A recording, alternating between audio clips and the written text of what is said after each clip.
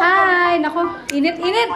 Salamat naman at nagustuhan yung ating twisted donut.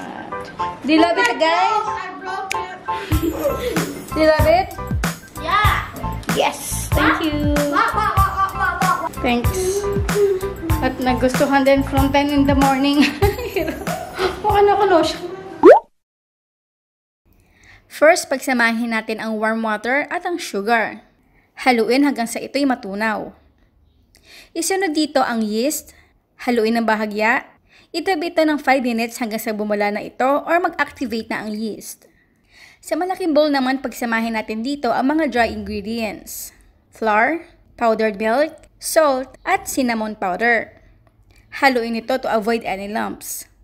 Tsaka natin dito ilagay ang yeast mixture na ginawa natin. Melted butter, at itlog. Oops, kung may napasamang eggshell, salukan ng ito ng pinagbayakan ng itlog. Haluin muna ito ng manipis na roller. Kapag humirap na itong haluin at naging sticky na ito, gamit ang malinis sa kamay, masahin ito ng 10 minutes.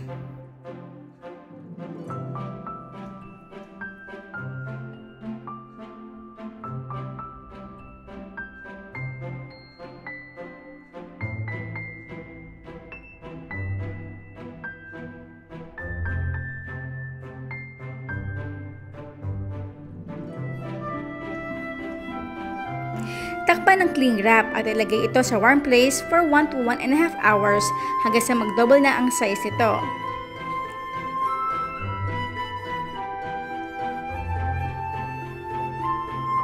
Divide the dough into 16 pieces.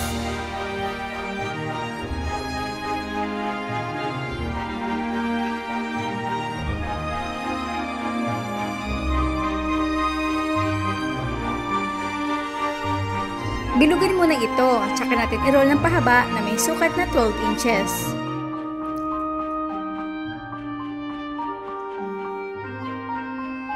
Then pagdikitin ng magkabilang dulo, itwist ito ng 2 beses.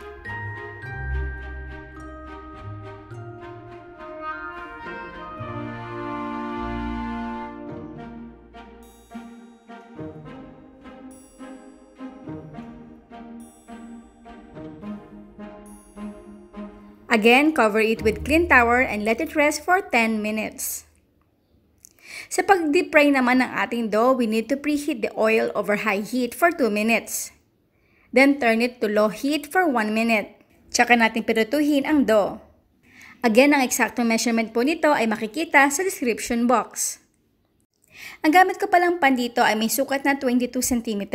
Kasya dito ang 3 pirasong donut, pero isa lang muna ang nilagay ko. I-fry ito hanggang sa maging golden brown. Sa coating naman, pagsamahin lang ang asukal at ang cinnamon powder. Ginamit kong sugar dito ay super fine or yung pinong asukal. Mas madali kasi kumapit ito sa dough kaysa sa yung malalaking butil ng asukal.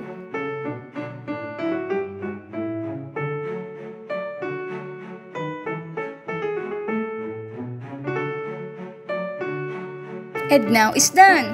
Our SHAKOY or twisted donut.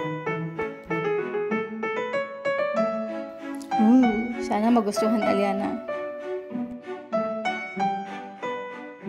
Hi everyone, and this is my friend Natalie. Hi. And we're going to test the result of my mom's cooking. Wow, we're sold! It's a donut with sugar. Let's taste it, Natalie, and see the results.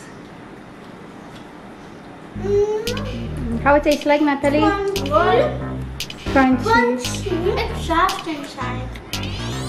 How it tastes like? Good.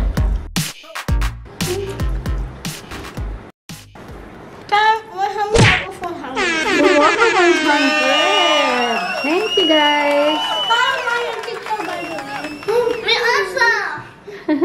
Wicked. Sabihin mo, bye-bye na, everyone.